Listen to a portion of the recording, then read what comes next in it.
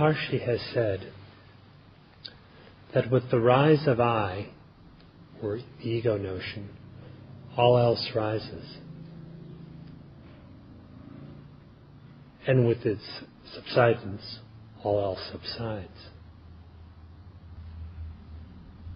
The all else that rises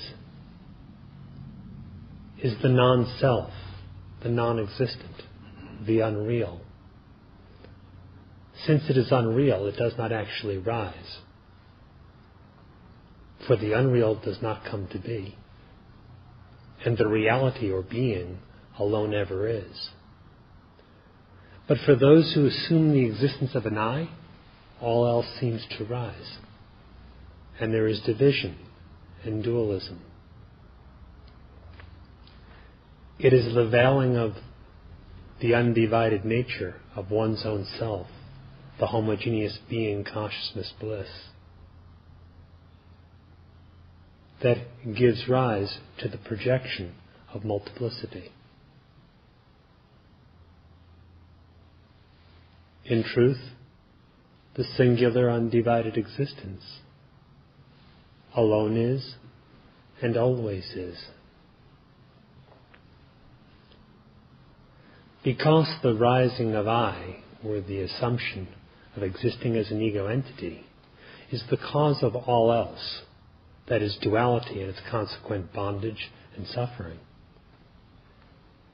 Abandonment of that ego is said to be the means to liberation.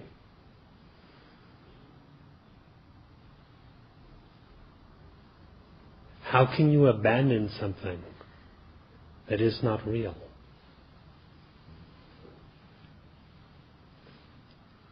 It is in the discerning knowledge of its unreality that it is abandoned. All bondage and suffering has its root in this ego I. And with the dissolution of that false assumption, the potential for suffering is dissolved. With the dissolution of the ego notion,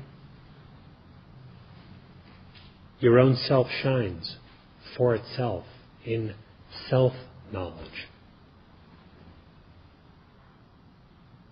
Therefore, all spiritual practice aims at the dissolution of the ego. And therefore, the most direct approach of all practices is to perceive what the nature of the I is. There is existence, and there is the sense of I. And in delusion, the two are confused. So then you start just with that very apparently individualized existence and determine what its nature is. Its I-ness being unreal will vanish. What remains is the existence that actually has always been there, the real self. The entire inquiry is completely non-objective. It deals with your immediate sense of identity, your ever-present sense of existence.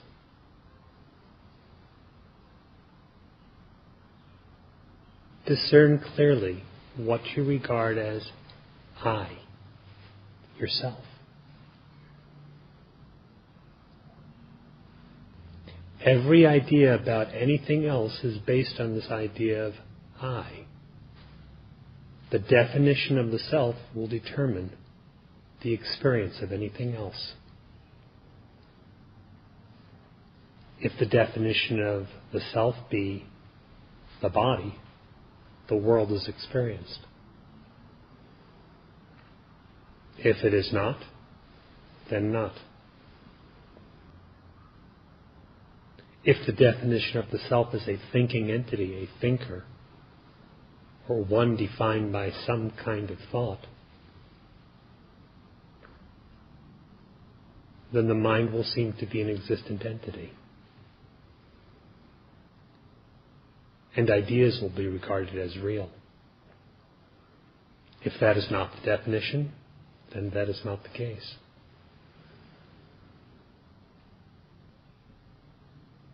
What is the true definition of your own self?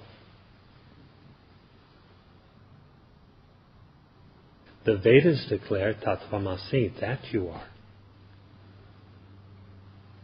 Ayam Brahma, this self is Brahman. But you must find it out for yourself.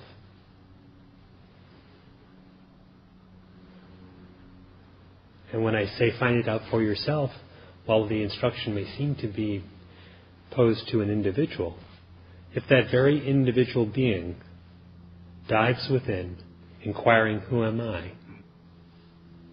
The individuality is not at all. And only the real self, Brahman, is existing. And that alone knows itself. Therefore, understand self-realization to be free of the states or conditions of the body, of the mind, of the individual entirely. There is no one existing outside of the self. Since there is no one else other than the self, it is ridiculous to speak of oneself being unrealized or oneself later being realized. There is only that which constitutes the realization, which is not an object, not an event, not a transitory experience, but just being, existence. Inquire within yourself and come to a conclusive knowledge of this existence.